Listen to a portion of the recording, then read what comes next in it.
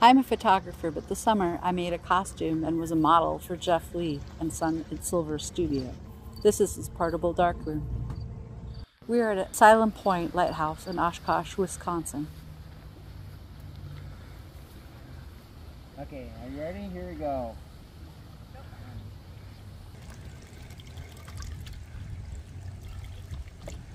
So now we'll fix it. We'll see how it looks. But the high temperature makes everything go faster. So I've got my stuff sitting in a cooler. To cool all the chemicals down. So this has iron in it, or? The iron is what fixes it, or the iron is what develops it. It turns the silver chloride into particles of silver, and the image is actually little particles of silver are in the collodion.